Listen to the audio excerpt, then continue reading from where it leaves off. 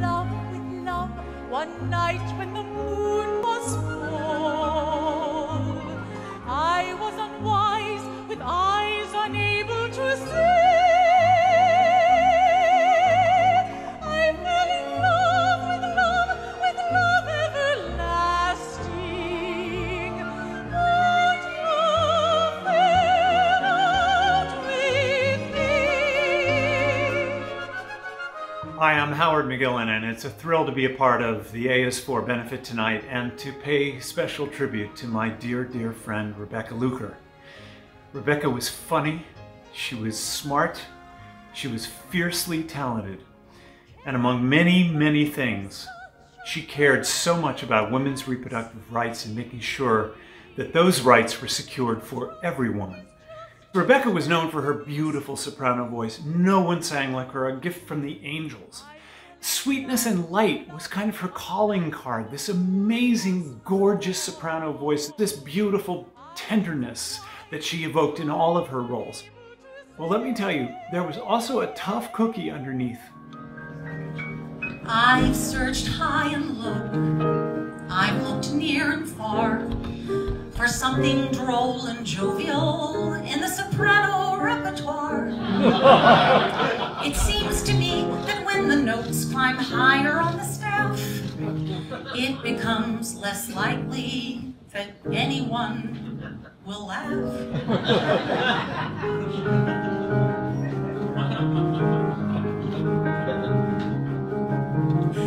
I rode on carousels and spent some time in Oklahomas.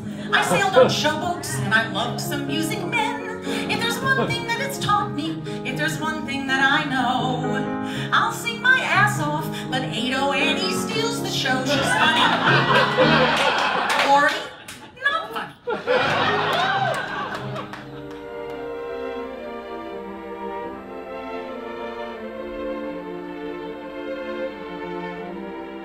Hi, I'm Danny Burstein, and I'm here to talk a little bit about my late wife, Rebecca Luker. Rebecca's first political act was, well, I was about to say, it was when she formed Broadway for Choice in 1992, and she organized buses to go and march in DC when Roe v. Wade was in jeopardy. But her actual first political statement was when she got an abortion as a young woman. She knew it didn't fit into her plans to move to New York to become an actress on Broadway. She made the decision about what was best for her and her body and her future. She drove up to a doctor in Birmingham, Alabama, and paid for the abortion herself. It was a brave and personal and political act. She supported AS4 and all they stand for. She sang at their events and even wrote an article chronicling the journey of her abortion. I too support AS4 and hope you will too.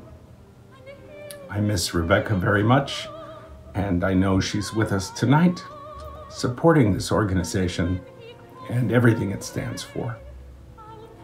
Thank you so much.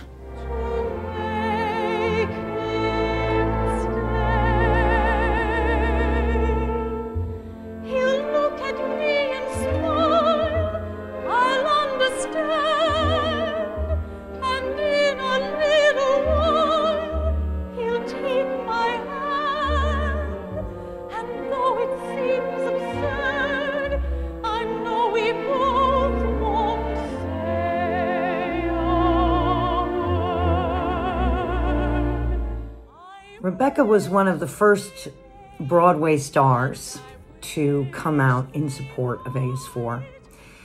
She was incredibly brave, and she even wrote about her abortion when she was younger for our website in a beautiful and fierce article that we were so lucky to have, to be able to share with everyone.